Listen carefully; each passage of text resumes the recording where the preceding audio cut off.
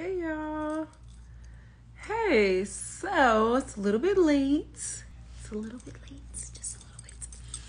But I was not about to go to bed without doing this. So I have my little uterus with me that I'm in love with. Okay. And tonight I'm going to be talking about, Sis Victoria, what you doing up this late? You just said you was going to sleep early. Assalamu alaikum. But tonight I'm going to be talking about love languages.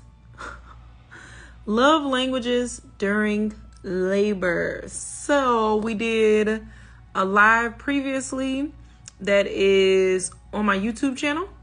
Is it already up there? If it's not, I'm going to upload that one tomorrow.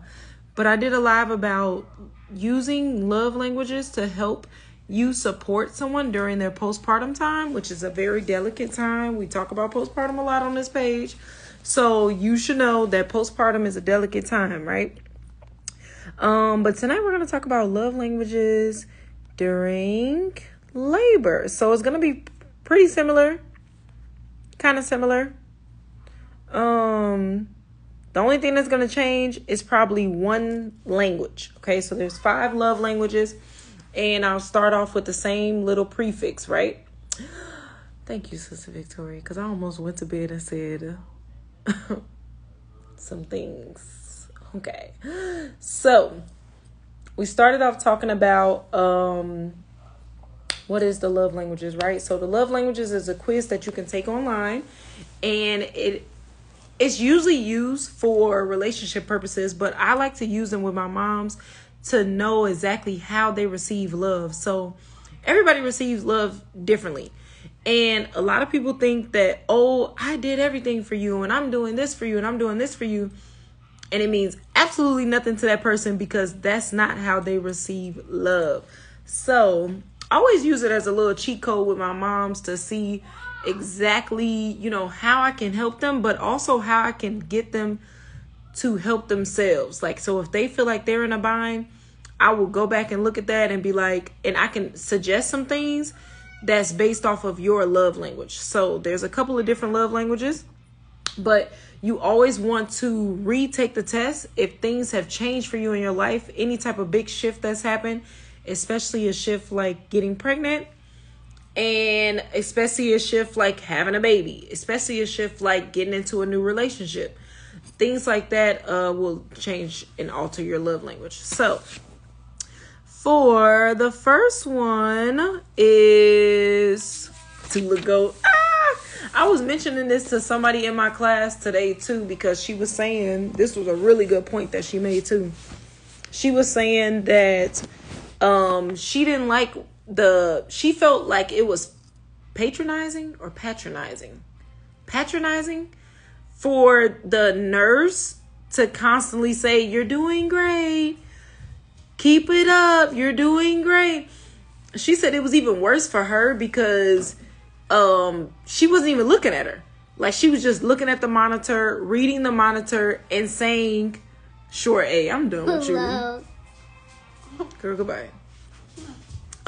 She wasn't even looking at the mom. She was looking at the monitor, just saying, you're doing great. And she said for her, it was not for her. So I mentioned to her about the love languages quiz. That's not everybody thing, the words of affirmation.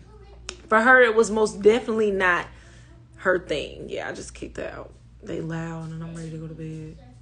What you doing? Oh, I don't know. I can't help you with that. Okay, so this will help you in labor because it's a cheat code. You get to literally tell your partner exactly what you need. And this is another thing that I mentioned in the last live with our males. They want to help. And in order for them to help, I know, right? In order for them to help, we have to just keep it plain and simple. Keep it plain and simple. This is exactly what I'm going to need while I'm in labor. If you can help with these things, that'd be great. So the first one is words of affirmation. It's kind of ironic because we just mentioned that. But for words of affirmation, obviously, say meaningful things, though. This is what I want to say. Don't do like the nurse and be looking over here, but telling the mom, you're doing great. Like, don't be a robot with it. Like, actually, like, after a contraction, wow, like, that looks really hard. You're doing so much work. Can I get you anything?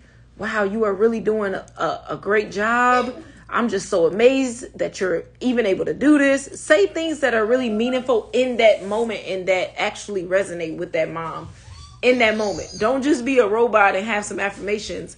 The mom might actually have her affirmations that she recorded, especially if she had me as a doula. She recorded some affirmations, so playing those affirmations for her will help her during labor as well. Okay, so for the other one, acts of service. Acts of service is really easy during labor as well, because that is making sure that mom is hydrated. That's what we love to see. Making sure that mom is hydrated, getting her those ice chips that she wants, getting her water, making sure she has a straw so she ain't struggling to drink things, her red raspberry leaf tea, getting her things like that, making sure you're fanning her when she's warm, making sure you're using just different things like the fan. There's massage balls, there's massage oils. We're going to get into the massage stuff too, because that's more so of a physical touch thing. But acts of service can be getting them things, making sure you're on door watch. Definitely if you're in the hospitals, that you're on door watch for them. So anytime a nurse walks in a room, you're greeting that nurse. Hey, how are you doing? Like, basically, like a nice way to be like, what you want, basically. So that is part of acts of service. Then the third love language is receiving gifts. So what kind of gifts can you give somebody while they're in labor? This was a great question that was asked to me in one of my classes, so I had to think about that. Receiving gifts, meaningful things, back to meaningful things, and that this is custom to that mom. So a gift that I would recommend is making a meaningful playlist to her. Like maybe it's some of her favorite R&B songs. Maybe it's a song that means something to both of you guys and your relationship. Making her a meaningful playlist as far as like adding that words of affirmation with some songs that you know she like maybe some Usher songs, you know, stuff like that. You can also do surprise things like, you know, she packed a bag for the hospital. This is not solely geared towards hospital births, but okay, let's just say she packed a bag for the hospital. Dad should have his bag of surprises for mom, especially if her love language is receiving gifts. Don't let her know what's in the bag beforehand. Pack her favorite robe, pack her house shoes, pack some snacks, pack her favorite snacks, and then surprise her during labor. Like, look what I brought for you. Her chapstick, anything that you feel like she probably might have forgot that will make her feel comfortable in that moment. Whatever it is, like her favorite blanket, you know, it just depends on that mom. But pack her a bag full of just surprises that she won't know about until you're actually in the moment. So that's for receiving gifts. That's what I would like too, sis me. Like I would like that. Okay, so then we have quality time. Quality time should be an easy one because you're literally there holding her hand, making sure you're present. You're not on the phone watching the game. You're not on the phone scrolling. You're actually present and in the moment with her. When she's going through these things, don't let her feel like she's going through it by herself. That's a really simple one. Like really it's just being there, holding her hand and actually being present with your attention on her. So with quality time, it's more so an attention thing. It's not just being there. It's my attention is on you. Okay. Then we have physical touch. It's the last one. This is obviously going to be a quick live. So physical touch, all the massages. Make a massage oil for that mom. This is custom to the moms, right? So what is her favorite essential oil? Drop a couple of those drops of essential oil into some olive oil or some avocado oil and use that as your massage oil for while she's in labor. Her hands, her feet, her hands, her feet, her belly.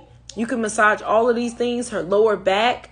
You could do counter pressure for her, the hip squeezes. That's all a part of the physical touch part of the love languages. So there's a lot that you can do there with that. Shoulder massages even, like her neck.